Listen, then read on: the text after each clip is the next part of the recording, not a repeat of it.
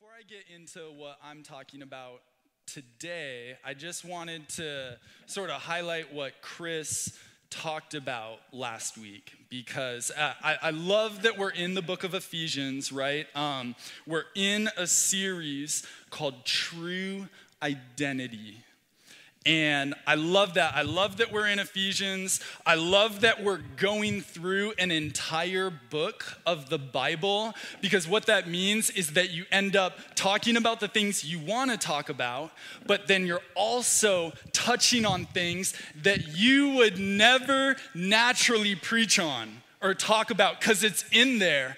And so I love that we're doing Ephesians, and it's all about identity, right? In this book, Paul is talking about identity at multiple different points, right? He's saying this is who you are in Jesus. You're seated in heavenly places. You're a new creation in Christ. And the identity message has been so important for me because it shaped who I am.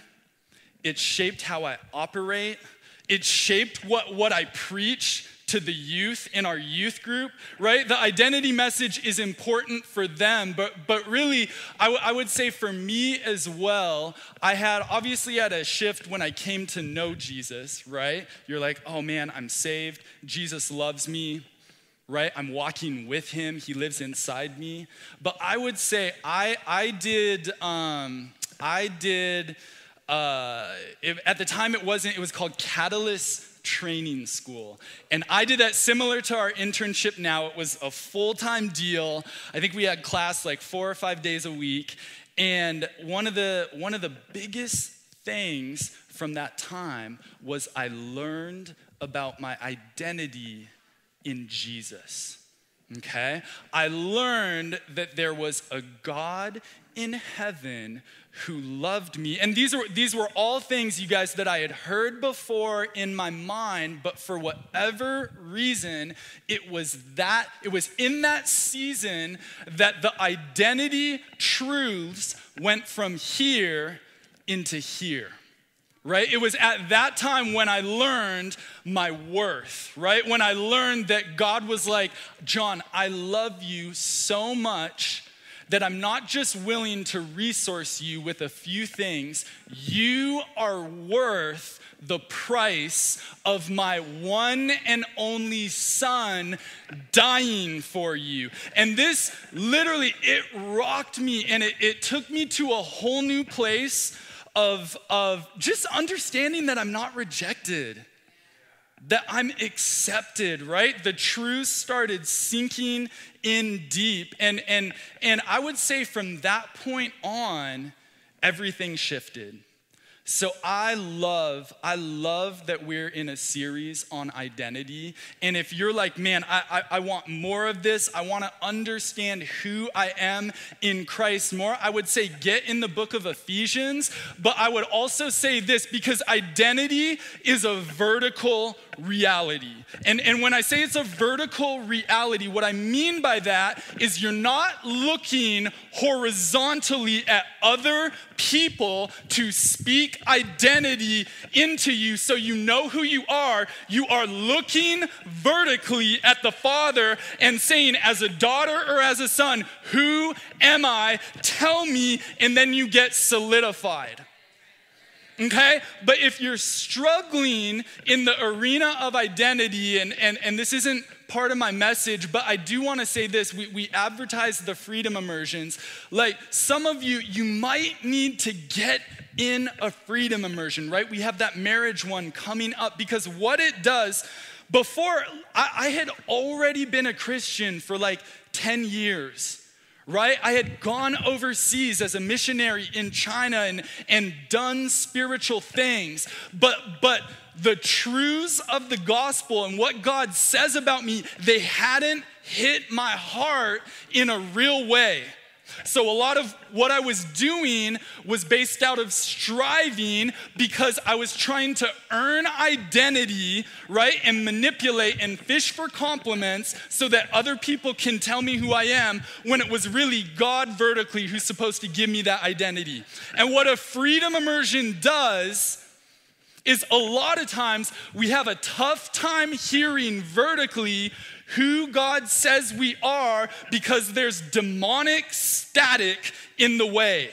And it keeps us from having revelation of core identity truths. And so what happened 9 years ago is I did the internship, right? I did a freedom immersion, all that stuff. And I was able to rebuke and repent and get rid of the demonic static so that the vertical relationship, I could hear God clearly.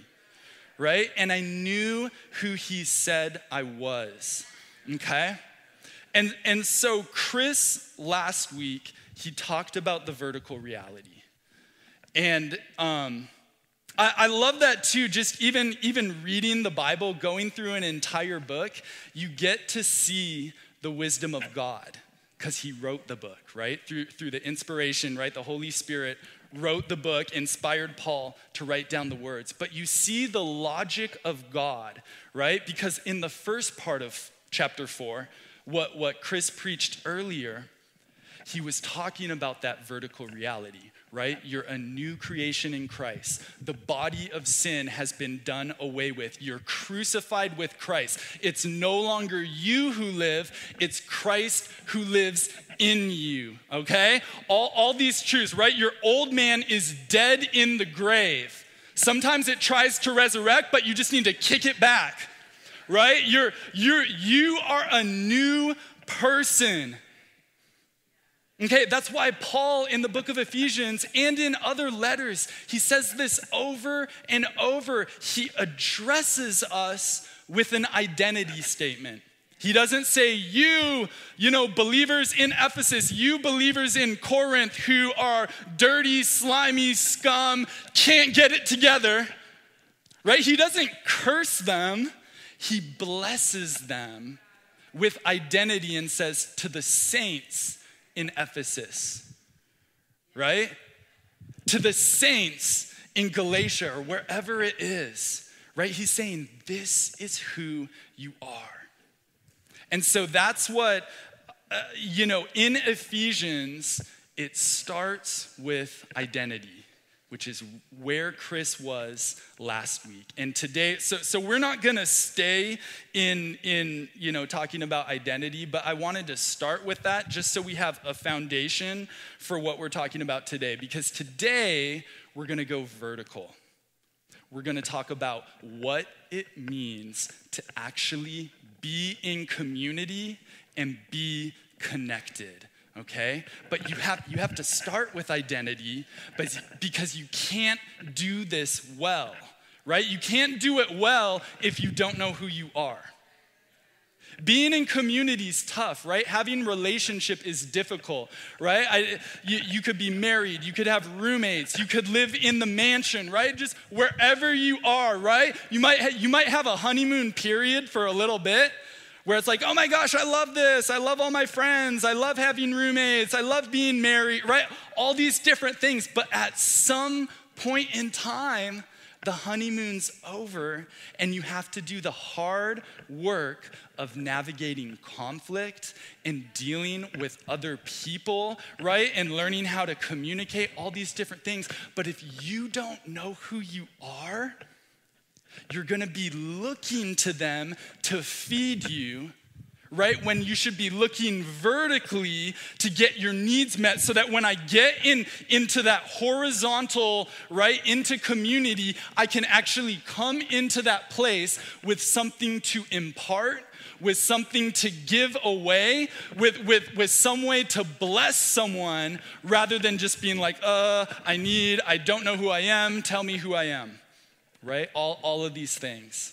So today I titled this message, and it's actually a quote from Ephesians. And I wish I had a slide for it, but if you're taking notes, you can write this down.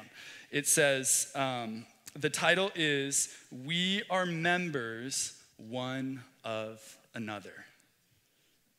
We are members one of another. So this is all it's talking about, our connection to each other, right? That we're actually connected like a body would be connected, right? If I'm the knee, you're the hand, someone else is the eye, right? You're connected.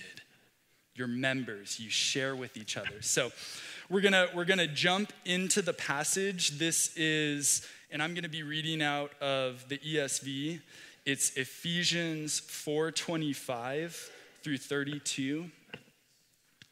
And this is, I don't have time to go into all the details of this passage because there's a lot of do's and don'ts. Be like this, don't lie, don't steal, don't slander, don't be bitter, right? All these things, do this. But what I want to do is I want to highlight a few key concepts that you're going to be able to apply to your life and apply to your specific situation. So, here we go, verse 25. Therefore, right? And remember, so he's saying therefore, this is in light of knowing who you are, right? In light of understanding you're a new creation in Jesus. Therefore, having put away falsehood, let each one of you speak the truth with his neighbor. For, and this is our key phrase, we are members one of another. Be angry and do not sin. Do not let the sun go down on your anger, and give no opportunity to the devil. That's our other key phrase. Give no opportunity to the devil. Let the thief no longer steal, but rather let him labor, doing honest work with his own hands, so that he may have something to share with anyone in need. Let no corrupting talk come out of your mouths, but only such as is good for building up, as fits the occasion, that it may give grace to those who hear. And this is our second key phrase right here. And do not grieve the Holy Spirit of God, by whom you were sealed for the day of redemption. Let all bitterness and wrath and anger and clamor and slander be put away from you, along with all malice. Be kind to one another, tenderhearted, forgiving one another as God in Christ forgave you. Okay. So first, I want to unpack this phrase, be members one of another. Okay? So Paul is talking about unity here, right? And he's basically unpacking what our unity as believers is supposed to look like. Right? It's supposed to look like being members one of another, being accountable to each other, having relationship and connection with each other. It's another layer of what he's already talked about, because in the book of Ephesians, he mentions the theme of unity over and over. He says, be unified in the Spirit. He talks about because of Jesus, Jews and Gentiles are being unified together into the body of Christ. But what I want to say is when he says be members one of another, this is so different than how the world defines unity, okay? What the world would say about unity is if I like, your cause that you're a part of, or if you post something on Instagram and I'm like, I agree with that, then I like it, we're in unity, right? Or if we vote for the same person, then we have unity, okay? And this is hard because if that's all that the world says unity is, we just come into agreement, then that can be cut short at any point in time, right? And it's happened, you guys, in my own family, right? I have family members who literally half the family voted for one person and the other half voted for the other person, and literally now they're estranged from each other. right? If your unity is only based in, well, I voted for this person, or I watched this and you watch that newscast, or we watch the same stuff on TV, then as soon as you disagree, that can be broken. And we're seeing this in the world today, right? Unity is this really fragile thing where it's as soon as you don't agree with me, you're done, canceled, over, we're not friends with, break relationship, all of that. And guys, we can bring this into the church, right? We bring it into the church when we're like, well, I signed a doctrinal statement, you did too, I guess we agree, I guess we're done, that's it, we can go our separate ways. Right? And the thing is, I signed a doctrinal statement too, right? I'm not saying that's bad. We need to come into unity on certain points of theology, but what I'm saying is that there's more than that. It's more than just saying, oh, I liked your Facebook post, or oh, I'm gonna support your charity, or whatever. Christian unity literally means we're connected into a body, so that when there's harm done to the leg, that it affects the rest of the body. We can't be like the world that just says, you know what? If I don't agree with you, I'm gonna cut you off.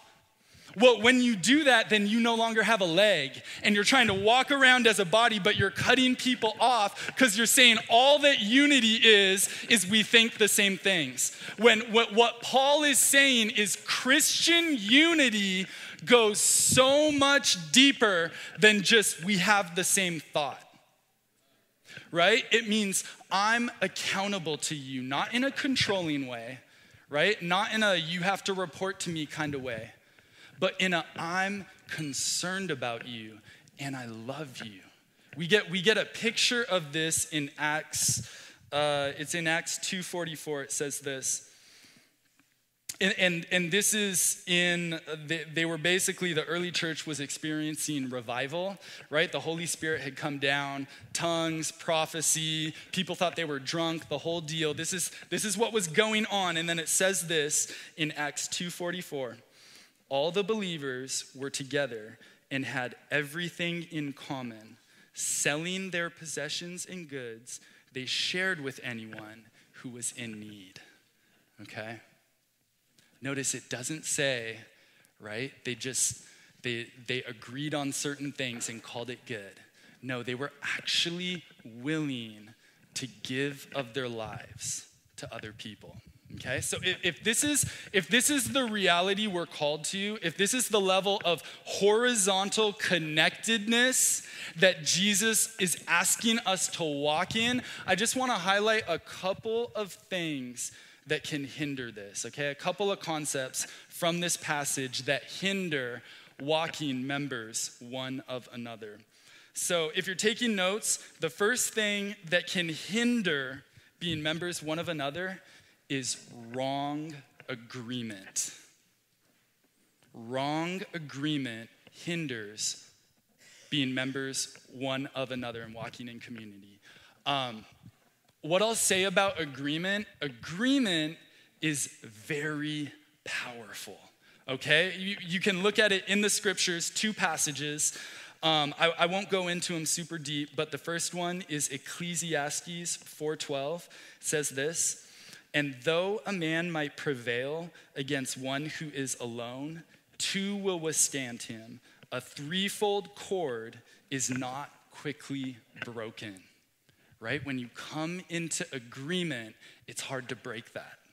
Second one, Matthew 18:20 says this, for where 2 or 3 are gathered in my name, there I am in the midst of them. Agreement is powerful. So literally, when I come into agreement with someone, when I meet with someone and say, you know what, we're gonna worship the Lord, we're gonna pray about something, it's like a Holy Spirit vacuum and it attracts the presence of God. And God's like, I wanna be in on this. I wanna agree with you, right? Prayers get answered. Power is released. Agreement is powerful. And here's the other thing I wanna say about agreement. Opportunity comes through agreement. What do I mean by that? See, I can't, as one person, just decide I'm gonna do something, right? I can't just create an opportunity by myself or something. What do I mean by that, right? I can't just decide, hey, I'm gonna go to Starbucks and get a job, right? I can't go to Starbucks, right, and go behind the counter and say, well, I'm ready to make Frappuccinos, right? I'm making my Java chip, whatever it is, here you go. Everyone who works there would be like, what are you doing? Like, we don't know you. You don't work here, right? We haven't come into agreement about this job opportunity. It takes two people to decide if I get a job. It takes me being like, I want to work at Starbucks, but then it also takes a manager coming into agreement and saying, this is the right person. When that takes place, an opportunity is created and I have a job. Okay, how does this work in this passage? I'm gonna read it. So this is Ephesians 4:26 through 27. It says this, be angry and do not sin. Do not let the sun go down on your anger, and give no opportunity to the devil. How do you give the devil an opportunity in your life? Through agreeing with him. See, the devil is not like God, right? God is sovereign, God is God, God is uncreated. That means that God gets to do whatever he wants to do, when he wants to do it, how he wants to do it. But the devil is a created being who has limited authority, so he doesn't just get to run the show. He has to find a partner that he can agree with, so he gets an open door, so there's opportunity for him. So notice, you can see in the passage, it says, do not be angry, but don't sin. See, just having an emotion isn't coming into agreement, right? We have lots of emotions, right? I have lots of emotions. Sometimes I feel this way. Sometimes I feel that way. It's when I make that shift into agreement that it provides the door of opportunity for the devil. Okay? That's why he says, like, look, you're fine if you just feel angry, but don't let the sun go down on it. Right? Don't let it linger, because when that happens, that's when you start agreeing with the accuser over your life, over someone else's life, and then he has free reign. Then he has authority because he's like, hey, you gave it to me, right? We both decided you were gonna get this, right? You had faith for this. Right? I'm not talking about good faith. I'm talking about bad faith where you're agreeing with the wrong person, right? And then something gets established. And so the first thing I would say is this, where have you made an agreement not with God, but with the devil, right? Today is the day where we get to break those agreements. So I'm not operating in all this rejection, right? The devil's like, you're rejected. And I'm like, wait, I am rejected. And then I walk in community, and I can't operate members one of another because I'm believing all these lies about who I am, right? And we have an example of this in the person of Jesus, because Jesus understood agreement fully. He fully agreed with the Father. He was in full unity with his heavenly Father. He said, I only do what I see the Father doing, right? And because of that, he was able to expand the kingdom of God in a way that no one else ever was able to do. Every single thing. Even when it got hard, right? He's in the Garden of Gethsemane and he's like, I don't want to do this. God, what do you want me to do? I want you to go to the cross. Okay, I'm in full agreement. I'm not holding back. You guys, we need to agree fully. about the purposes of God over our life. And you need to cut out every lie the enemy has spoken over you, because it's an opportunity for him to wreak havoc in your life and in the community. I'm skipping ahead, but I'm just saying we'll have an opportunity to do that today, because Jesus, even Jesus himself, you guys, he never agreed. He fully agreed here, and he never agreed here, right, with the devil. How do we know this? Check this out. This is powerful. John 14:30 says this. This is Jesus talking. Literally, right before he gets crucified, he says this: I will not speak much more with you, for the ruler of this world is coming, and he has nothing on me. What does that mean? It means there was literally no point of agreement between him and the devil. Full agreement here, no agreement here. The devil tried to make it happen, right? In the desert, when he goes out, the devil's like, hey, if you're really, if you're really who you say you are, then do this, do that, right? He's always trying to find partnership, right? Trying to find that point of agreement, but never did the Son agree with him, right? And he's calling us into that level of obedience, that level of just saying, you know what, I'm only doing what I see God doing here, right? I'm only doing this. Because here's the deal, this agreement thing, and I just want to say one more thing about agreement, right? Jesus, because he was in full agreement with God, fulfilled the full purposes of God, he was able to redeem every way mankind came into agreement with the devil. What do I mean by that? You go back to Genesis, what happened with Adam and Eve, right? They were in agreement with God. We're good, God's good, we're gonna tend the garden, all this stuff. And then what happens? The enemy comes because he wants authority. He doesn't just naturally have it, right? He's a created being. What does he do?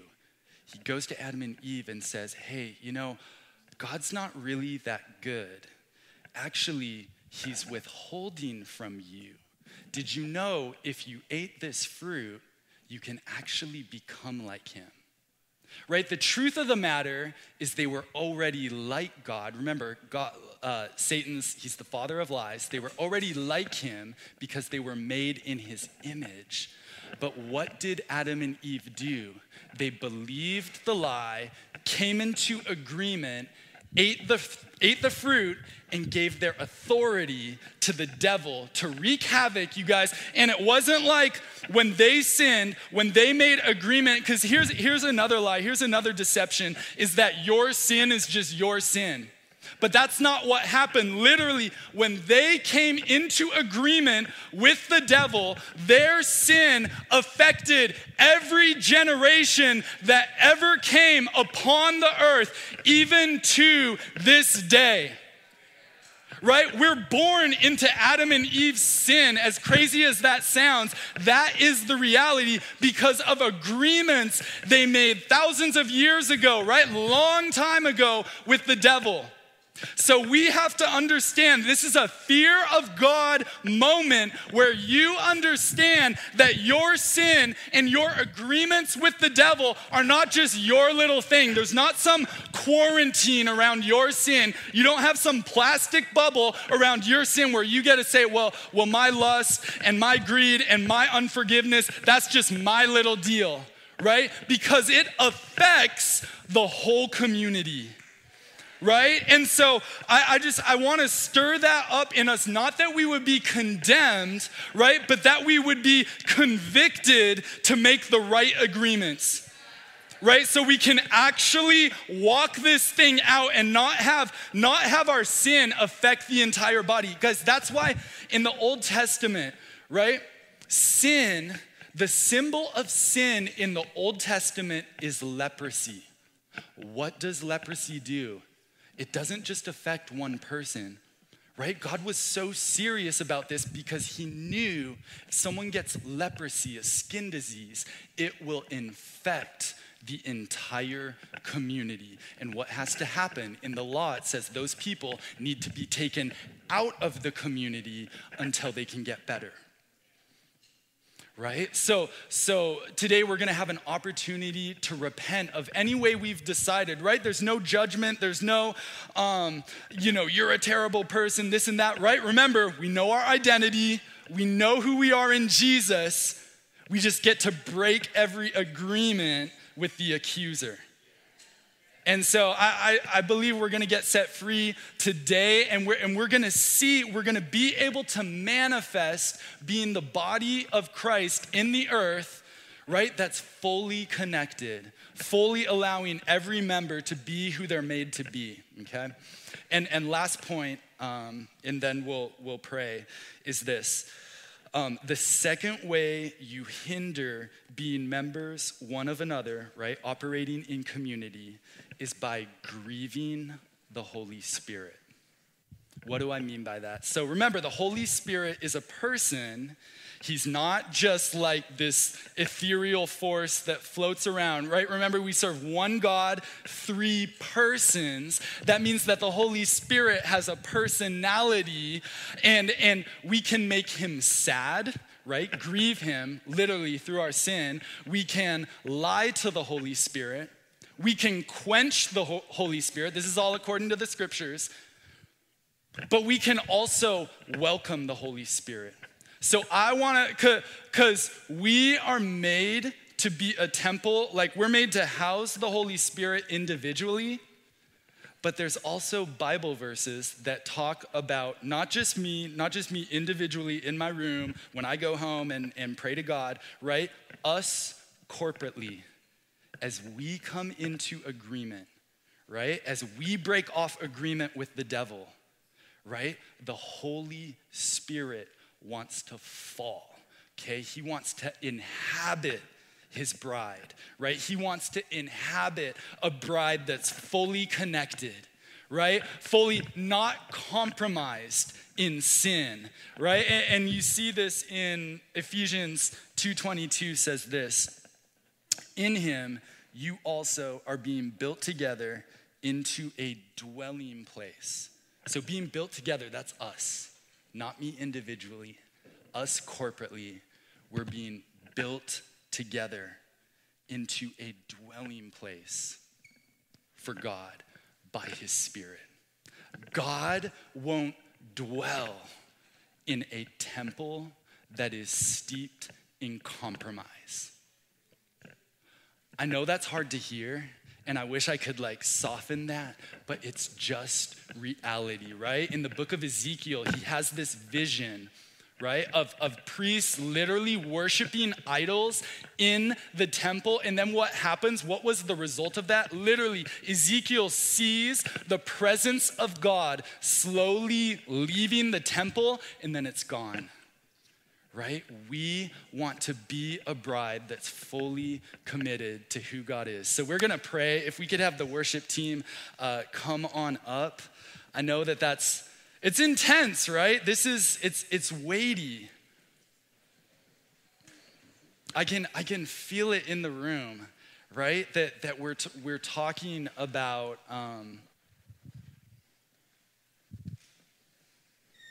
just areas where we might need to give up some things. We might need to break agreement. We might need to repent of that one way we individually are grieving the Holy Spirit. And we thought our unforgiveness and our bitterness, that was just our little thing, right? And we're like, well, I can be bitter and I can be this, and everyone else is like, no, it's affecting the whole community. You think you're quarantined, but literally it's touching everyone else here. And so we're gonna have a moment just to get free of some of this stuff so that we can manifest the reality that we're called to manifest, right? Members one of another. So let's pray. Go ahead and if you want, just close your eyes. Jesus.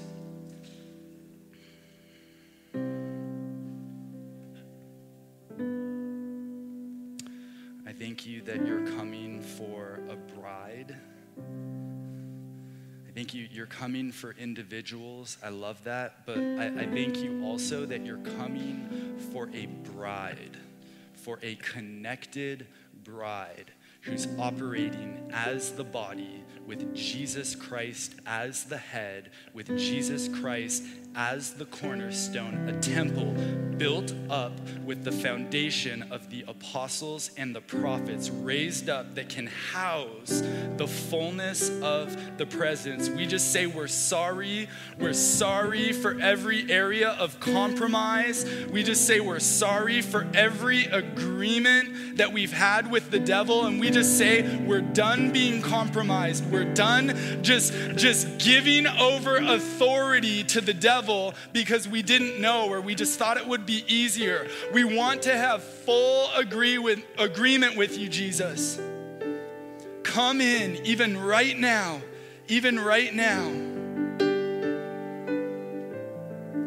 And I'm just going to ask the Holy Spirit to speak to each of you. I believe he's going to bring things to mind, areas of agreement, right, where you've agreed with the devil over your life, ways that you've grieved the Holy Spirit, whether it's been bitterness, unforgiveness, lying. That passage talked about unclean things coming out of our mouths.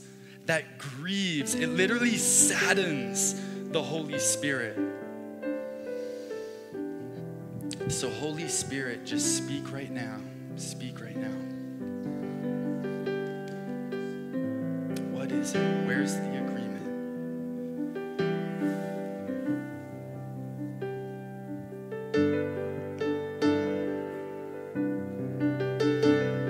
And then just ask for forgiveness. It's as simple as that. It's as simple as just repenting. Saying, I'm sorry, right? I'm sorry for harboring bitterness. I'm sorry for agreeing with the devil over my self-image. Yeah. Thank you, Jesus. For some of you, it might be multiple things. That's okay. Just take this moment, take advantage of this moment, and just get it all out there.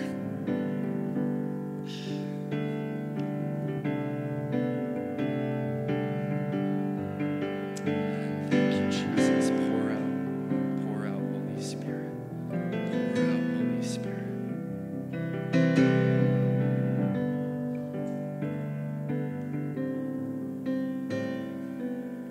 Amen. So what we're going to do now, if you're like, man, I need to repent more, there's other things, I need prayer, let's go ahead. Actually, you know what, I'm just sensing something different. Let's just, if you want to come to the altar, if you're like, man, I need to give a physical expression for what I'm feeling in my spirit, right? If you're like, I want my body to be in alignment with how I'm repenting, I just want to invite you to come up to the altar. Let's all stand up. We're just going to worship. We're going to take some time to worship. You've been set free. When you repent, you get set free. So I believe we're going to be experiencing a new reality, even in this community, of what it means to truly walk members one of another. So let's just worship him. Feel free to come up if you want to come up to the altar and just pray and receive.